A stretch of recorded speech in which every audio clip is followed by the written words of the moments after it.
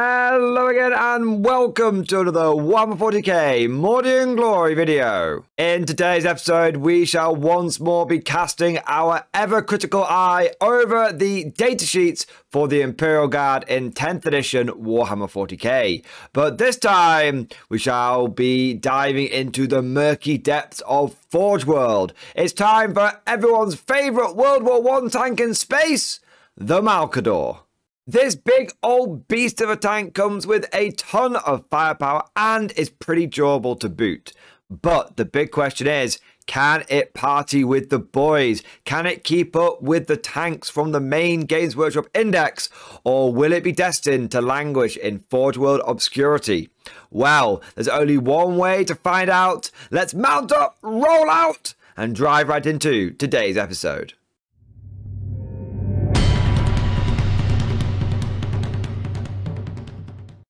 As is tradition, we're going to begin with a brief overview of what the hell the Malcador actually is. Now, in the lore, it is essentially just a very old tank design that the Imperium still produces, although it has almost been completely superseded by the Leman Russ battle tank as the standard MBT for the Guard. You tend to find that Malcadors will be found in deep, cold storage. Racks, for example, which was an armory world, had loads of the things stacked up. You might find some worlds that aren't quite as industrialized will be able to produce the simpler Malcador design. At the end of the day, it's a tank, but it's not quite as advanced as the Leman Russ. And Leman Russ isn't considered a particularly technologically marvelous vehicle, so it does give you an idea of how simple yet rugged these things are meant to be. On the tabletop, they're basically halfway between a Russ and a Rogel Dawn, which is not a bad place to be, because both those tanks are pretty nice. Let's take a closer look at the Malcador, beginning with its stat line. It's got a movement value of 10, which is pretty good. In editions gone by, it used to be woefully slow, and it had like rules for being unreliable and breaking down, but they've got rid of all of that. 10-inch move is good because it allows you to keep pace with the other vehicles in your motor pool. It's toughness 11, same as the Leman Russ, can't complain about that. Good old T11 protects you from a lot of medium anti-tank like autocannons and bits and bobs. Save 2+, very welcome. Very welcome indeed. I think for the majority of 8th and 9th edition, the Malcador was stuck with a 3+ save, which did limit it when the Russ ended up getting that sweet 2+. So it's nice to see it's been brought into line. So far, with movement 10, T11 and 2+ save, it's pretty much a Russ. Where it starts becoming a bit of a Dawn is with its 18 wounds. Nice. That is a lot of woundage that you're getting on a single vehicle. And of course, you've got leadership 7 and objective control of 5. Pretty much what you'd expect from a tank of its size. And that's one thing to mention. We talk about vehicle size in these videos, but the Malcador is bigger than a Russ. I would say that it's not quite as thick, as wide as a Rogel Dawn, but it's certainly quite long. So I would say it is as wide as a Russ, but longer than a Dawn. It's a slender tank, but it is big, and you will need to be aware of that if you're moving it around the battlefield. In summary, the Malcador is fast enough where it can be used aggressively, and it's durable enough where it can get punched in the face. But sometimes it's not just about how much you can tank on your forehead, it's about how much you can kick the other guy in the balls. And to that end, let's have a look at the ranged weapons and general damage output of this vehicle. As standard, each Malcador comes equipped with 2 autocannons in the sponsons, 1 heavy bolter in the hull, and a Malcador battle cannon. You can swap the 2 autocannon sponsons out for 2 heavy bolters or 2 las cannons, and you can swap out the heavy bolter for an autocannon or a las cannon. Now here's the thing, when you're picking what sponson weapons and hull weapons you want, the accoutrement as it were, you want to be making sure all matches. So if you keep the 2 autocannons in the sponsons, make sure you swap the heavy bolter out for an autocannon in the hull. If you decide to go for las cannons, go for las cannons all round. Basically, you want triple heavy bolter, triple las cannons, or triple autocannons. Don't be mixing and matching. For my money, I would sack off the heavy bolters. They're not very good in 10th edition. And I would focus on either triple las cannon if I wanted to add more anti-tank in my force, if that's where I thought I was lacking. Or if I want something that's a bit more take all comers, I would go for the triple auto cannon. Can't go wrong with a lot of damage 3 shots being spat out. Side note, if I could put triple las cannon and triple auto cannon on my Lehman Russes, I think my head would explode with how happy I would be. It's really badass. It's really awesome. It's a unique thing that the Malcador can do, and it's a massive point in its favor. Every single one of the weapons this thing can have is long range, and it packs a hell of a punch. But moving on, you can also take the obligatory free hunter killer missile, which you're always going to take, and you can give it a stubber or storm bolter, and you're always going to go for the stubber in 10th because it's just the better weapon system all round. But what about that Malcador battle cannon? Well, it's blast, it's a 48-inch range, it's D6 plus 3 shots, ballistic skill 4+, strength 9, so 1 less strength than a Lehman Russ battle cannon, AP -1, damage 3. Basically, it's an autocannon, a very, very big blasty autocannon. And whilst that strength 9 does mean that it's not quite as good as dealing with medium armor as a Lehman Russ battle cannon, it's still a good profile. I love the new autocannon profile. In 10th edition, autocannons are back on top, baby. After struggling through 8th, struggling through 9th, 10th edition, autocannons are back on the menu. It's that flat damage 3. And so when I've been looking at Malcadors and what loadouts I would give them, I can't help but be drawn towards the Malcador battle cannon with triple autocannon. Just think about that for a moment. You're putting out 12 autocannon shots, or its equivalent, from this vehicle on average before you take into account blast. If you start taking into account blast, the maximum amount of shots that this thing could put out against a big blob of enemies would be 6 side autocannon shots plus 9 from the main gun. So that's 15. Come on, Tim, do maths. And then blast would add another 4 on. In an ideal circumstance, a Malcador could be putting out 19 autocannon shots. That's so much dagger. That's going to shred anything. Every single wound that your opponent fails is just going to rip 3 damage out of him. That's a dead Terminator. That's a dead Custodes. You need to get 4 through to blow up most vehicles.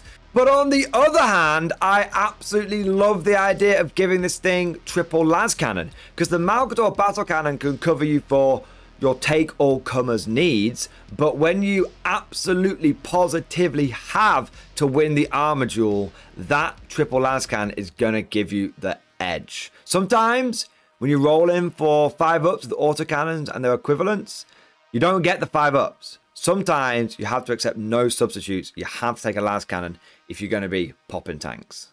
But wait, there's more! Because not only does the Malcador have the dagger, it's also got extra levels of durability. It is tough as old boots, and that is thanks to its rugged reliability ability. Each time a ranged attack targets this model, worsen the armor penetration characteristic of that attack by 1. For all of you 9th edition players out there, it's Armor of Contempt, baby! Yes! Oh, it's so good! Let me tell you something.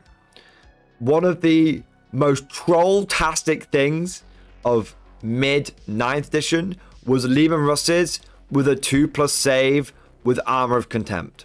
The fact that now I can do this with a Malcador, which has got more toughness, a good save, more wounds, and it's got the reduced AP, perfection. This ability right here, rugged reliability, is what makes the Malcador genuinely good.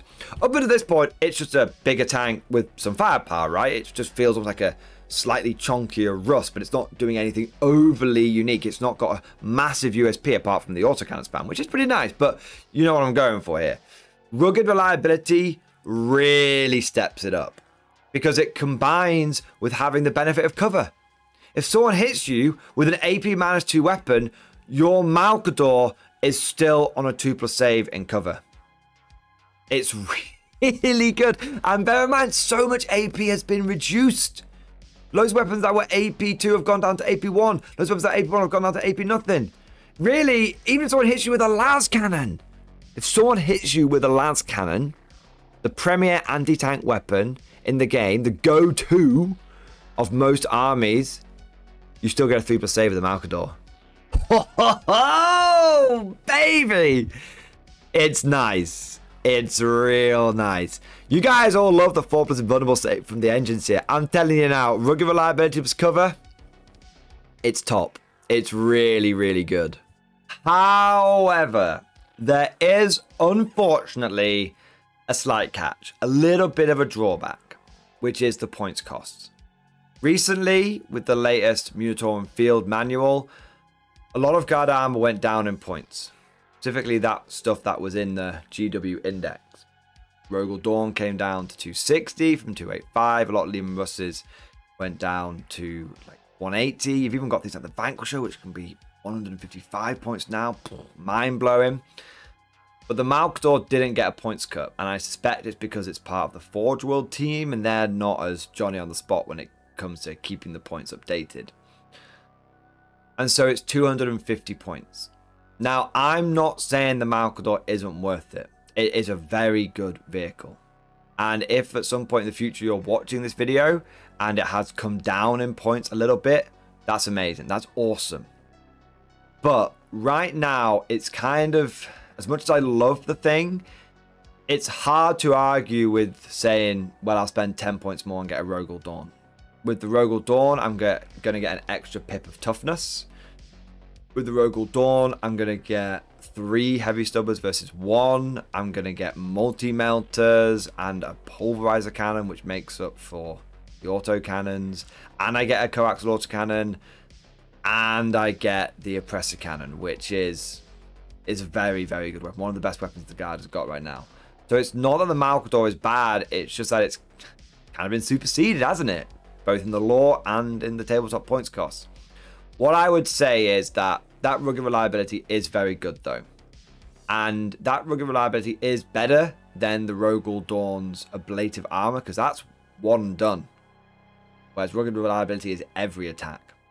So I do think the Malcador is good. I do think it's very durable. But I think a lot of players are gonna go for that Dawn, and I wouldn't blame them. But if you own a Malcador, you can use it without feeling like you're tying one hand behind your back. And if you were thinking of picking one up, I think you could get one and it wouldn't just be for the rule of cool. Overall, I would describe it as a viable unit, but not necessarily the most competitive tank the guard has. I think that honor still falls with the Dawn right now. But of course, all of this is just like my opinion, man. Let me know what you think down in the comments below. Do you like the Malcador? Do you think that you just go for the Dawn instead? Or is there another tank that you think I should be looking at? Of course, if you've enjoyed today's video, don't forget to smash that like button and subscribe to never miss an episode. Would you like to know more? If so, then please consider becoming a channel member or patron. By supporting the channel, not only will you be doing your part, but you'll also be helping me create more content for your viewing pleasure and unlocking a whole host of perks. You get everything from a badge next to your name, custom emojis, but the big one is access to the Mordian Glory Discord server, an online community with almost 2,500 active members. It's always popping off in the MG Discord. We've got channels for army lists, hobbying, tactics, stories, and even a pretty spicy meme section as well. For all you greenhorns that wanted to see the Mordian glory hole, today is your lucky day.